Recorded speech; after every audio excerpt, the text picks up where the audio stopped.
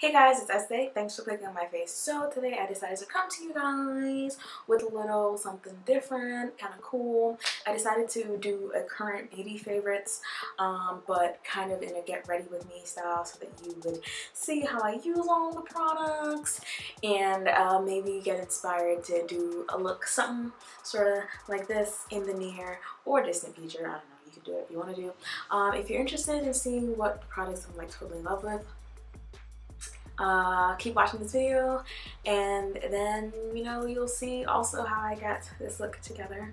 It's not real special, but it's I guess. And yeah, that's it. Okay, so my first favorite is the Honest Company or Honest Beauty Younger Face Deep Hydration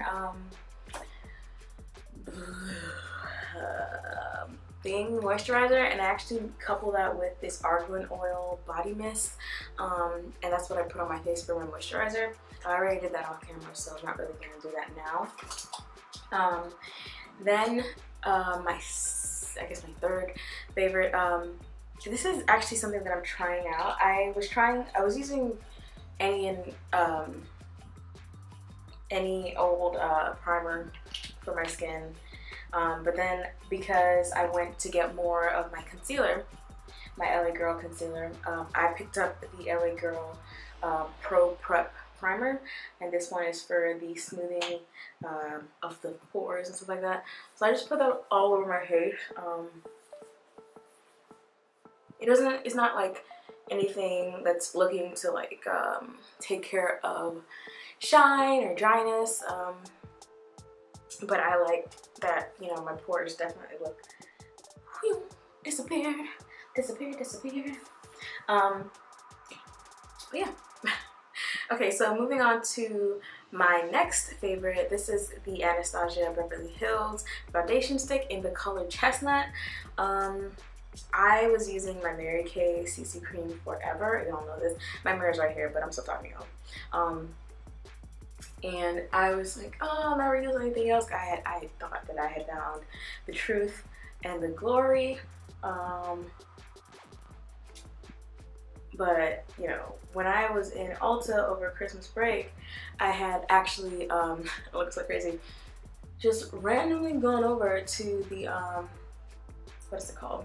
The Anastasia Beverly Hills counter, and I saw that they had these foundation sticks, and I was like, what? I'm gonna try these out. They didn't have my color. I went on to Ulta.com, didn't have my color, black girl problems. Then I went on to Sephora.com, they didn't have my color. Then I went on to Anastasia's actual website, she didn't have my color. I was just like, I am out of luck in this truck. But I finally got it on Macy's and had it delivered to my house, and that was amazing. And I'm just using this regular e.l.f. powder brush that I've had for years to just blend in my foundation. It's not as easy to blend in as the CC cream is, obviously, for obvious reasons. And I know that when I first put it on my skin, it looks like it is not my color, but it's totally my color, and I'm in love with it. I had literally, since I got it, have not been wearing anything else. I still love my CC cream on days when I'm like really pressed for time, but this just blends so perfectly. As always, I'm just gonna brush my eyebrows up. This is a BH Cosmetics eyebrow tool. I don't really know what these are called. Eyebrow comb, eyebrow brush, what are they called? I know y'all are so educated out there. Somebody please tell me what these are called. And then, oh, I need some brushes back from back here. Let's see, I need my concealer brush here. And I'm going in, this is not, part of the favorites for this video, with my regular LA Girl Pro Concealer in the color Warm Sand. It is actually not, the shade that you would expect someone of my complexion to be wearing. And I'm all for people wearing, concealers that match them, but this color actually just makes me really happy. And just for under the eyebrows like this, I'm gonna have what's it called, an updated eyebrow routine coming out soon. I know that I get questions on my eyebrows a lot because it's like, what are you doing? That color is clearly not your shade. I know.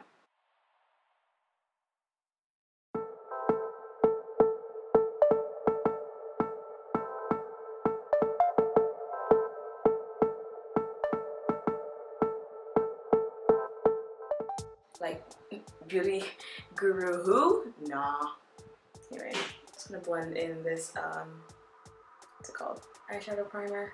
I'm gonna move on to my actual favorite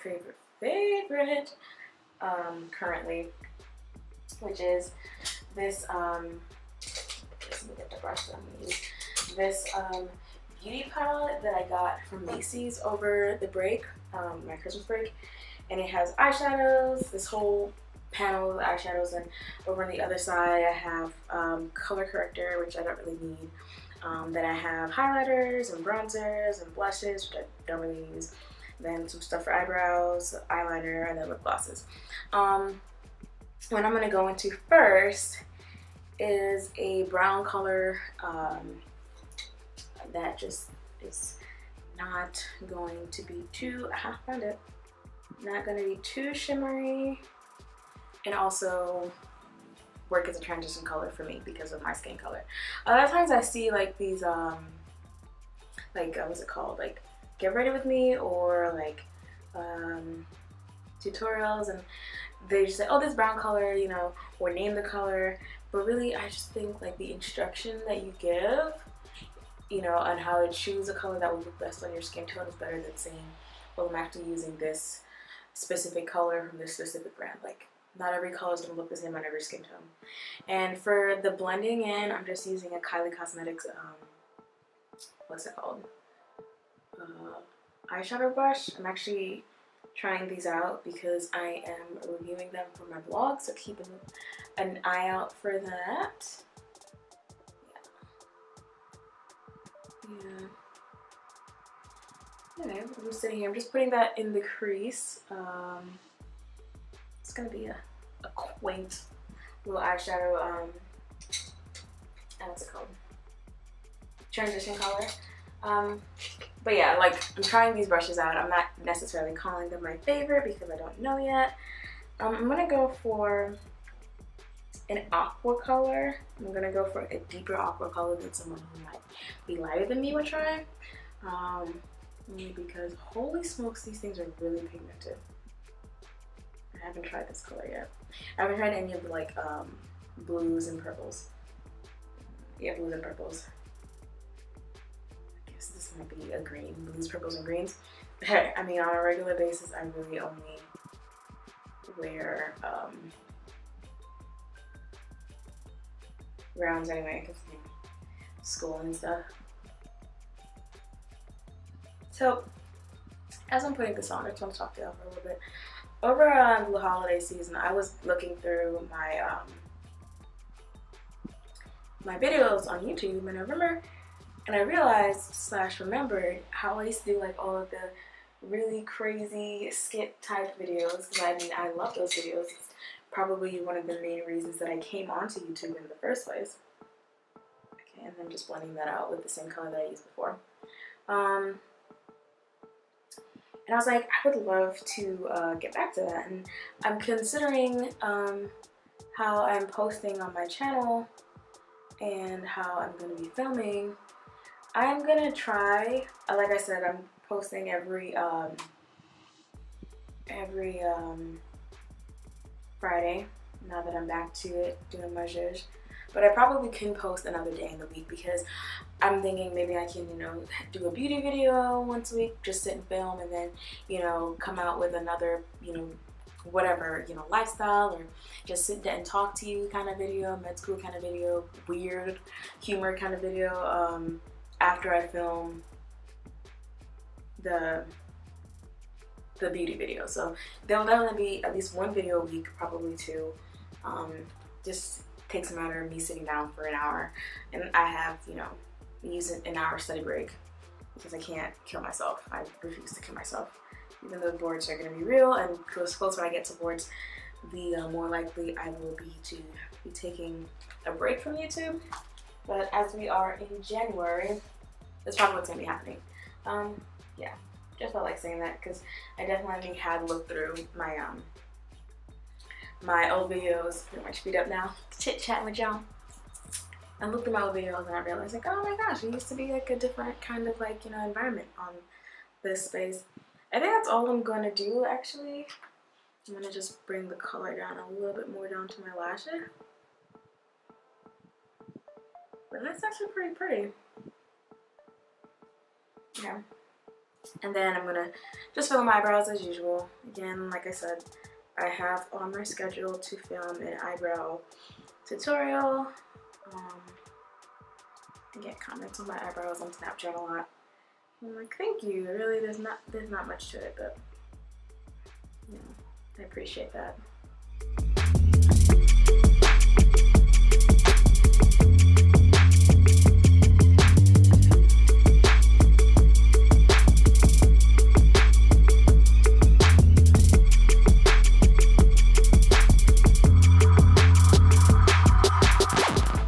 My favorite mascara, I have used it already in the tutorial. This is a new one. This is the CoverGirl Super Sizer Fibers mascara, which y'all, I'm probably gonna zoom through this because I know looking at people do their mascara is gross on camera, but this mascara is truth.